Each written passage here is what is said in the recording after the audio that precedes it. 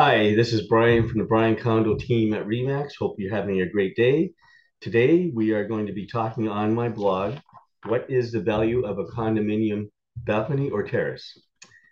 So, when considering a condo apartment, there are many factors that buyers consider when they are looking for it, such as the square footage or size, the number of bedrooms, the views, the building amenities, such as surface or underground parking. Does it have storage and how much is there? The rec facilities, there's security things to be considered, such as is there gatehouse security or a security guard available? The list goes on and on.